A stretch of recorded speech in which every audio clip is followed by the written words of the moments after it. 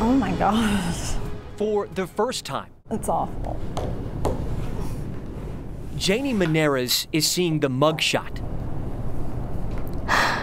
of the 29-year-old man accused of unlawfully taking her 16-year-old daughter from their Frisco home to Pennsylvania. I can't believe that she would go with somebody like that.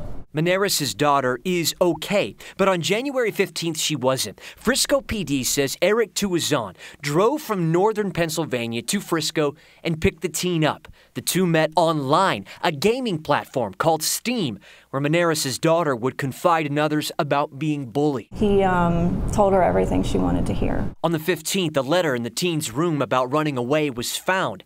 Monares had no idea where she went or who she was with. Police encouraged patience that the teen would come back, but this mom couldn't wait. We love you. Just please come home. She recorded videos daily asking her daughter to come home. I want her home. For 2 weeks. A revelation finally came when she saw her daughter paid Tuazon via Venmo. Now, police had a name. I knew somebody online manipulated her. On the 31st of January, police arrested Tuazon for unlawful restraint in Warren County, Pennsylvania, and found Monares' daughter with him. Some parents don't ever find their children, and I consider myself very lucky. The teen's phone was taken away, and now all of her internet time is monitored, when before, there was no indication at all for us not to trust her online. But it's not a matter of trusting your kid. Monares asks, do you trust the internet?